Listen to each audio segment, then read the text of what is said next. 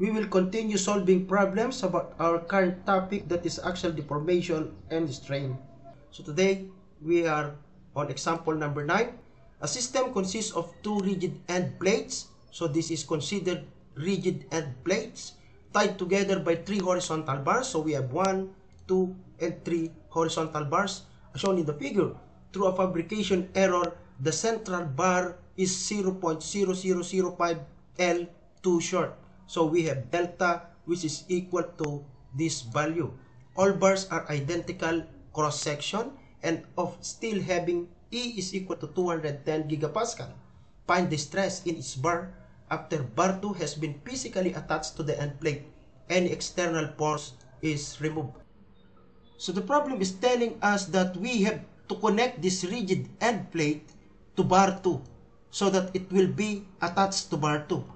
Since that is a rigid end plate, it will not deform in bending. It will remain to be a straight line even after we attach it into the end of bar 2. So if we apply a force that will attach this end plate to bar 2, then these two outer bars will be under compression and they will deform in compression. So here is the original position of the rigid end plate before we will apply the force that will attach it into bar 2. So it is 0.0005 L away from bar 2. After we attach this end rigid plate to bar 2, we will release the force that we apply. Since the problem tells us that any external force is removed, so we have to remove the force that we apply to attach this end rigid plate to bar 2. After we remove the force, what will happen is this end plate tend to return back to its original position.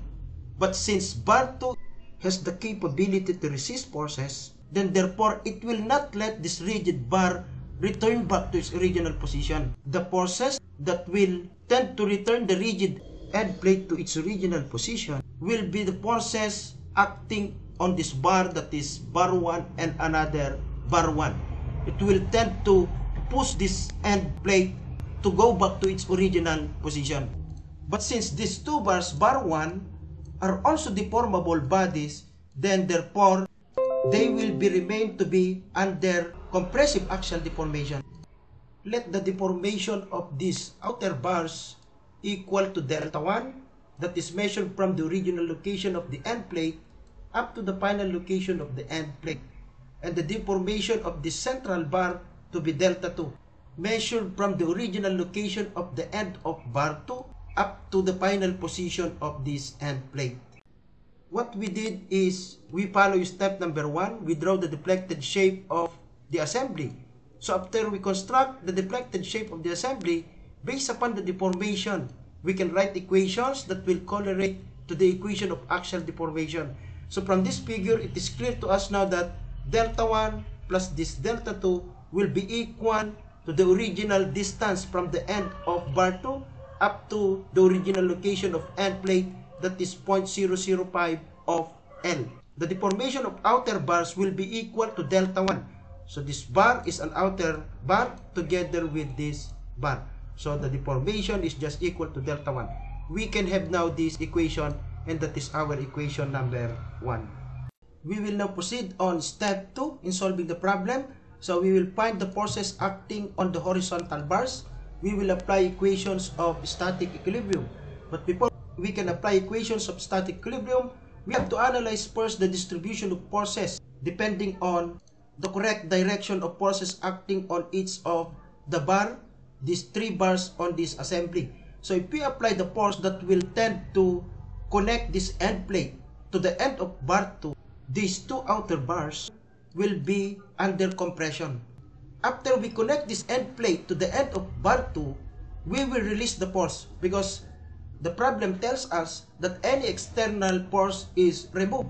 So what will happen on bar 2 is it will tend to hold the plate, but these 2 bars, bar 1, will tend to push it back to its original position. But the force acting on the central bar will tend to counteract the forces acting on the outer bars. So the force that will act on bar 2 will be under tension, that is acting away bar 2. So here is now the final distribution of forces into our assembly. So for bar 1 that is under compression, let that equal to P1. this is also P1, so this is also compression, and for bar 2 that is under tension, that is P2. So if we will now apply summation forces along X is equal to 0, we can have this equation. So P1 are rightward forces, those are under compression, and P2 is a leftward force that is under tension, so we can have this equation. Then we will now proceed to step number 3. We just solve for the unknown from our equation. So from equation 1, we have delta 1 plus delta 2 is equal to 0.005 of L, and from equation 2, we have twice of P1 is equal to P2.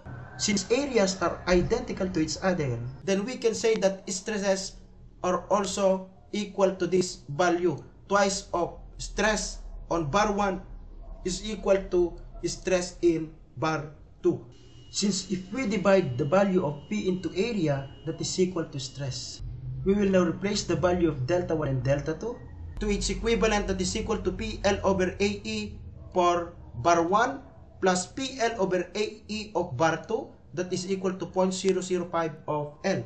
So we will replace the value of L into our equation, and for bar 2 that is 0.0005 too short, so the total length will be equal to 1 minus 0.0005, that is equal to 0.9995 of L. Then we equate it to 0.0005 of L. So from this equation, we can replace the value of P all over A with stress. So this is stress sub 1 and this is stress sub 2. After simplifying this equation, it will be equal to stress 1 plus 0.995 stress 2 is equal now to 0.005 of E. So we can replace the value of stress 2 to its equivalent, that is twice of stress 1. So we can replace the value of this stress 2 to its equivalent, that is twice of stress 1. Thereby we can solve for the value of stress at bar 1. So acting on these bars, we just replace the value of E equal to 210 gigapascal. We multiply it by 1000 to convert it into Newton per millimeter square or megapascal. So 0.005, that is linear measurement, that is meters, and 2.99 is also in meters. So it will cancel out. What will remain will be 35.12 megapascal, that is stress on bar 1. And for stress 2, we can solve for that value by using equation 2. So that is twice of stress 1 equal to 70.23 megapascal. So since the force acting on the outer bars are compressive force, then stress is a compressive stress. And for bar 2, since that is a tensile force, then the stress is a tensile stress. I hope that you have learned a lot from this example. To those who want a copy of this file, like and subscribe, comment down your email below, and I will send it to you. Thank you.